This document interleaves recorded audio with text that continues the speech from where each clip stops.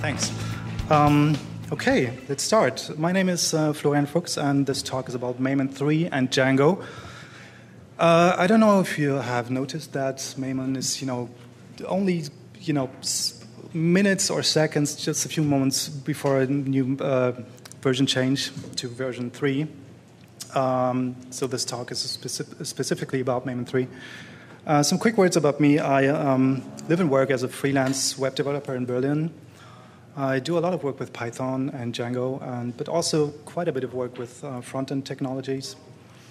I also do some open source work. I'm on the Mailman 3 dev team, which I joined a couple of years ago. And as he said, I mostly work on things that have to do with the web UI for the list management and the REST API. Okay, so what is this talk about? Well, Mailman 3 has two new web UIs for list management and archiving. List management meaning creating lists, subscribing people to them. Archiving meaning making messages that get sent through the system, searchable and browsable. And we decided to use Django for both of them. So I'd like to show you how you can use and integrate those Django apps that we have built, and how you can use Mailman 3's internal APIs to write your own Mailman-related applications in Django. So quick warning, this Mailman 3 is still in beta state, but as I said, we're not far away from a full release. Okay, quick overview over the architecture of Mailman 3 from the view of a web developer. Well, I have to tell you, when I joined the Mailman team a couple of years ago, to start working on a web interface for version 3, the development of version 3 was already well underway, so most of the code was there. And when I started, I had absolutely no idea what Mailman did internally. And the good thing was I didn't have to know that, because in Mailman 3 there are some very clearly defined APIs that you can use as a web developer to write any kind of interfaces you like.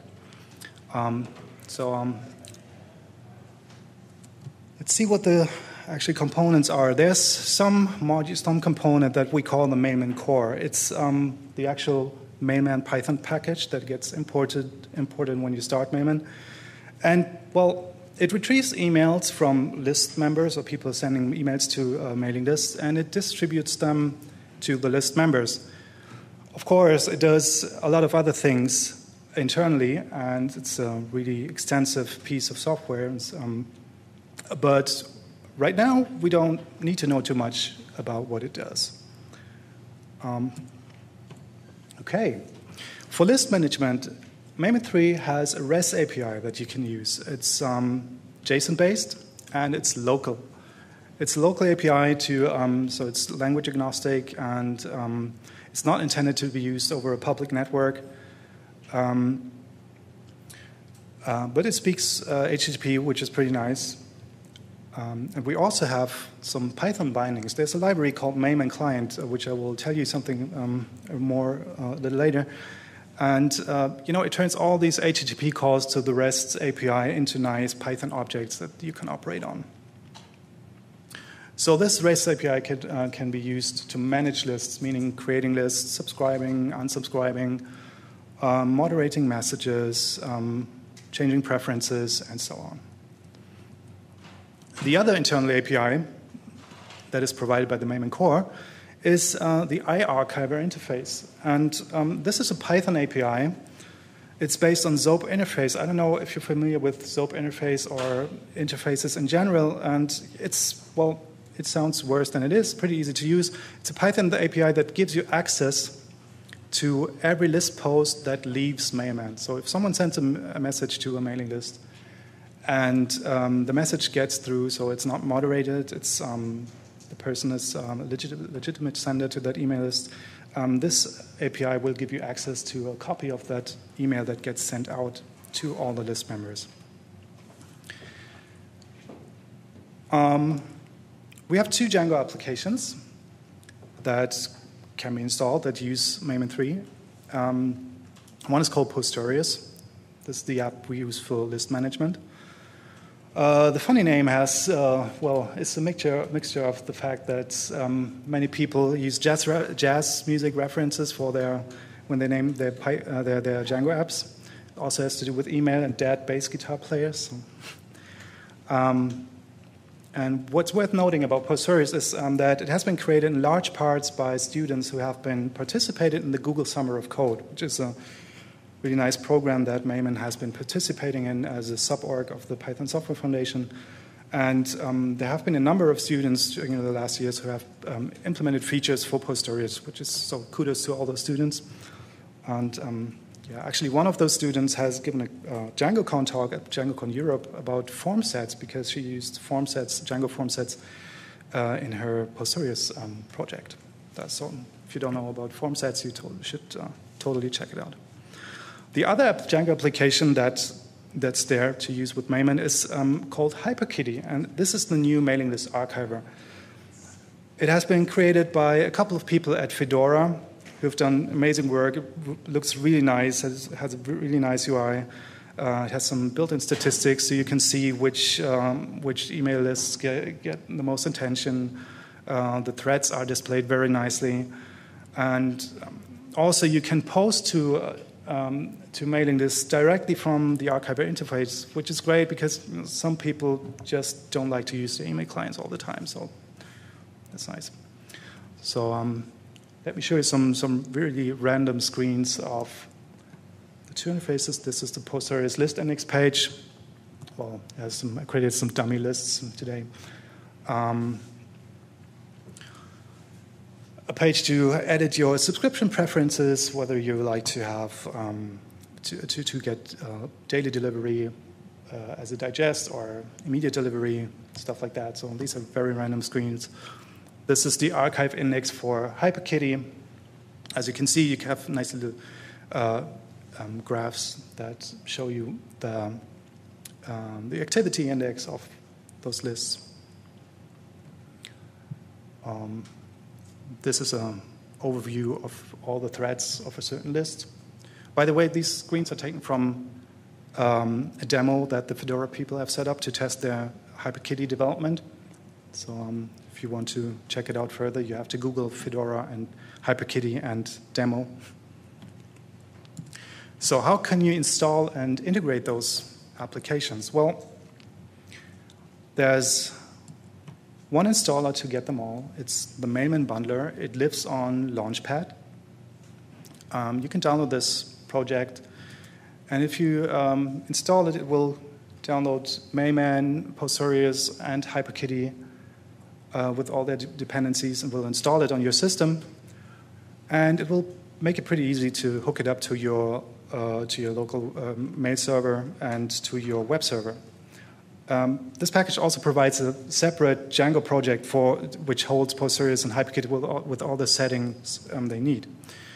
So you might say, well, I already have a Django site that I'm running on my server, and I don't want to put up another Django project. So can I just please integrate Posturius and HyperKitty? Of course you can. Both live on pip, Mailman 2, of course. And you can just install them, plus some settings that you have to add to your existing settings file that, depending on whether you want to install both of them or only one of them, you can check out these two example projects to check out the necessary settings that you have to add. So other than that, they're behaving just like pretty much every other reusable Django apps that you can just put into your installed app setting and you're good to go. So one of the more interesting parts is how you can write your own Mailman apps. How can you actually use those APIs that I was talking about for list management and archiving? So say you have your existing Django site, and now you have installed Mailman, and it's running pretty smoothly, and you have used Posturius maybe to set up your lists, or you use HyperKitty, but just on your site you want to have maybe a single view which you can edit yourself, which holds a subscription form for a certain list. How would you be able to do that? Well, maybe remember I was talking about Mailman client, the Python bindings library that does all the HTTP calls for you. First thing you have to do, of course, is install it. You can find it on the Cheese Shop as well. And then the next thing you do is you import the client class from the Mailman client package. By the way, this is not a typo. The project is called Mailman.client, but the package is called Mailman client because it doesn't sit in the Mailman namespace. So you create an instance of that client class by giving it providing it with the local REST API URL and a username and a password. These are the default values, and you can change them in your global Mailman config file if you want to. You should do, of course. So the first thing you do when you start with a clean slate is create a domain. Mailman can operate a number of domains, just like many machines, serve different domains for websites. Mailman can serve different domains as well. So you add your own domain. I call it mydomain.org, and it will return a domain object that you can operate on further. This domain object, for example, has a createList method that you can use to create two lists. Well, by the way, maybe you've noticed I've put some small comments below each of these statements to indicate the URLs that are actually called when you execute those statements. So once you've created your lists, those lists show up in the client's lists property. So you can see what's there. If you want to operate on a single list, you can get the list object from the client's getList method. And you can use that list object to subscribe and unsubscribe people from that list. You can also provide it with an optional username, which Mailman might or might not use when sending out messages. And once you have subscribed someone, this member will show up in the list object's members property. So this is just a very simple example, but the principle is Mailman client gives you objects with methods that might return other objects that you can operate on, and this is just the most basic use case to create lists and subscribe people to it. You can also moderate messages, change list preferences, and so on. So the documentation sits in a REST file, an RST file in the Mailman client package. I don't think it's on Python hosted or read the docs. I have to change that. So how would you use that in a Django view? Well, there are obviously many ways to do it. I chose one example that fit on a single page. It's a very simple class-based view. It has a get method and a post method. And it has a separate property method that returns the client instance, so we don't repeat ourselves. If we take a look at the get method, the first thing that happens, the list object is retrieved through REST from the client, from Mailman client to Mailman client. And then there's an imaginary subscription form, which probably holds just an email address, depending on what your needs are. And so the list description and the form are provided to the request context. So if someone actually submits this subscription form, the form is instantiated with the request post data, which should be uppercase, not lowercase. And if the form is valid, the person who submitted the form is subscribed as a list member. And then you just usually redirect to whatever your target page is. So as I said, this is just a very basic example. You could also use a simple view function, or if you have several Mailman views, you might maybe put the client instantiation method, which sits in the client property here, in a utility function. So yeah, this is just one example. Okay, now what we've done is we have, say you have installed Mailman and the web UIs, and now you have created your own page with your own Mailman functionality. And you say, well, I'm still not happy. I have one list which is a little bit different than all the other mailing lists that I'm hosting, and it's a private list. It shouldn't go into a public archiver, and or any usual traditional archiver as well. And it's a support list, and the list members are the support staff of your organization, and you want to get a copy of each message that gets sent to this list and process this in a different way. You want to store it into your Django database to display it in Django admin or whatever. So in order to do that, you would be able to use the iArchiver interface. So this is a very simple example how to use the iArchiver interface. This is, as I said, a Python interface. And basically what you have to do is create a class that implements 3 methods and has one name property. The first method is the list URL method, which should return a URL where your list summary page can be found. It's just something that Mailman puts into the email header. It has another method that you must implement, which is the permalink method. It doesn't have to return anything.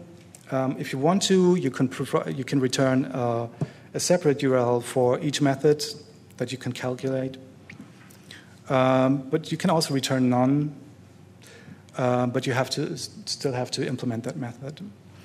And the really interesting stuff sits in the archive message method.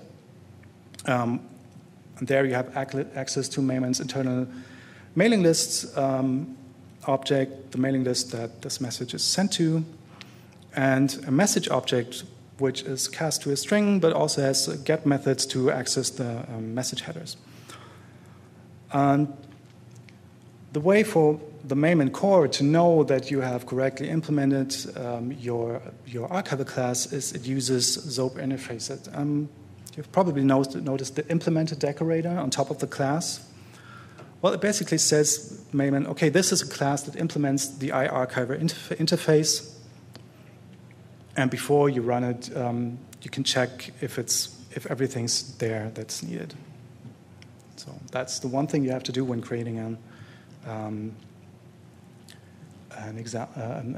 iArchiver class for your custom archiver. The second thing you have to do is, of course, you have to tell Mailman about it. So there's your central Mailman config file. And all you have to do is add a section which starts with the archiver and a dot and then the name of your archiver. It has a class property, and this is the Python path to your archiver implementation. And then, of course, you have to enable it. And if you want to, you can add some configuration for your custom archiver. So if you have some extra configuration that this archiver class might use, you can put it there. So again, how would you use that in a Django context?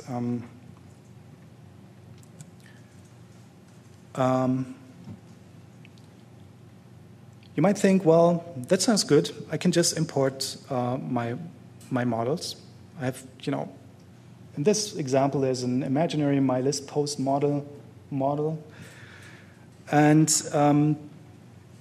if you would import it at the top of the file, it would raise an improperly configured error, because when Mailman imports this module, this class, you're outside of your usual Django environment. So there's no Whiskey app instance, and the settings are unknown. So what you have to do is you have to set up your Django environment by setting the Django settings module environment variable. And of course, you shouldn't probably hard code it, but this, otherwise it wouldn't have fit onto the page if I would have, if I wouldn't have put it like that. Okay, and then after you've done that, you can import your Django model and save whatever information you might want to read from the message file. Again, the message property that is handed to the archive message method, it has a string representation, which is the complete message source, and you can use Python's built-in email passage to iterate over each line, so you get the raw email body and the subject and the date. So whatever information you want to read from that, you probably want to use the email package for that. Okay.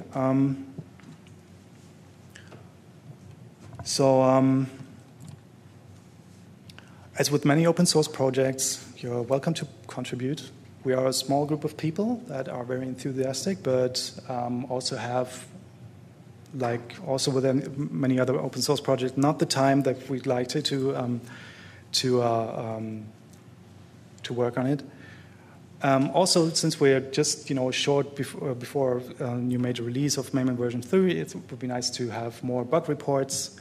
So if you got interested, subscribe to Mailman developers at python.org, which ironically runs on Mailman 2.